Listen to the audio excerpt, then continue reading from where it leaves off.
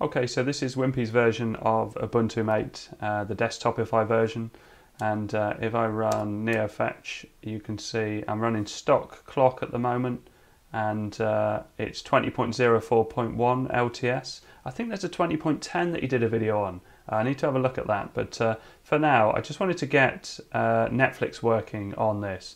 And I had a comment a while back. It was from Androrama, which is basically the creator of Phoenix OS, and he let me know that Monka has done a version, and this is it, Docker Chromium ARM HF. Now if I go to Netflix, click on me, if I try to play something, that's when it goes wrong. So if I try and play something, I usually do this.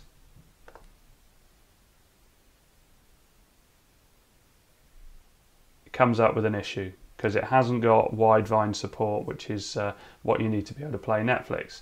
So let's close that down and go to GitHub and just follow the, so to build the application I have to clone it first. So let's copy all of this.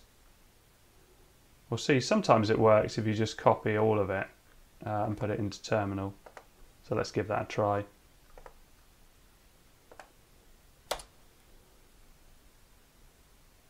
So yes.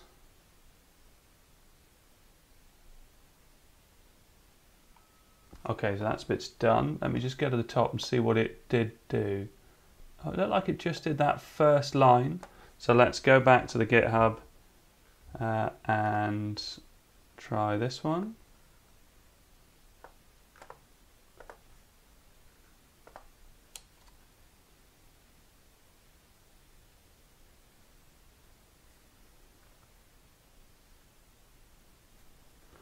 Okay, so the next line, cd docker chromium arm hf, copy that.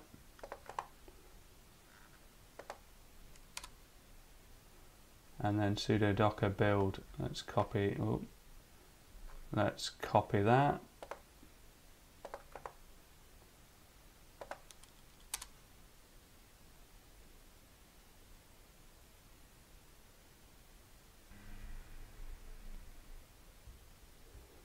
Okay, so now you need to enable xhost. So let's try that.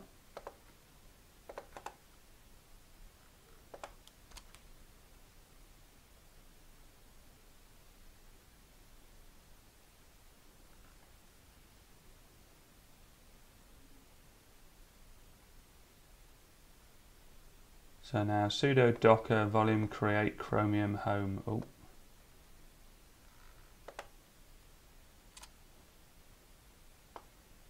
Okay, and the next command.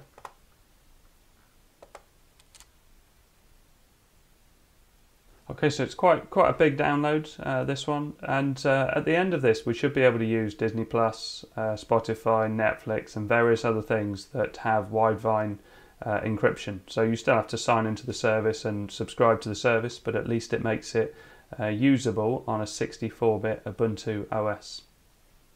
And as this works in Ubuntu Mate, then it should work in all the rest of the versions as well. And also it was mentioned about Manjaro in here as well, so there's all sorts of things that this is compatible with. Okay, so that's finished. Next step.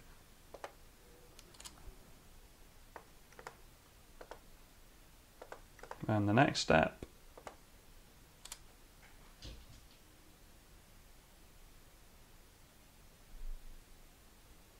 Here we are, so here's Chromium. So let's do a search for Netflix.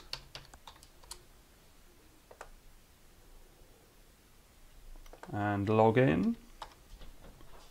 And we're in. So let's click on me. Let's go full screen.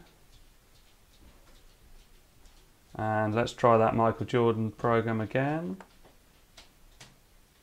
I haven't needed to reboot or anything, so I've just gone through the steps on the GitHub and everything seems to be working so far, although it does work to this point. It's just getting past this and playing the video is where the others would fall down, and it's playing.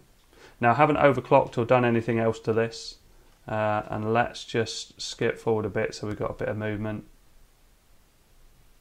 So I have to stop that because obviously I don't want to play what it is, but it is playing. It's playing fine. The movement is all right. I would say I need to put the overclock on really to get better video performance, but the fact that it's playing is a really big thing. So if I close that down now, let's have a look and see what happens. So have I got a Chromium shortcut? So if I go down to Internet, yes, there's no Chromium there. So if I want Chromium, I can go into Mate Terminal and do that last command, sudo chromium armhf and Raspberry, and it launches. Excellent. So thanks very much to everybody involved. So thanks very much to Monka for porting this over. Thanks to Henning Thiemann for creating it in the first place. And also thanks to Androrama for letting me know about it in the comments. I've been meaning to do this. I've had this for about a week now. I've been meaning to do it, but I've had so many things coming through. But this is great news.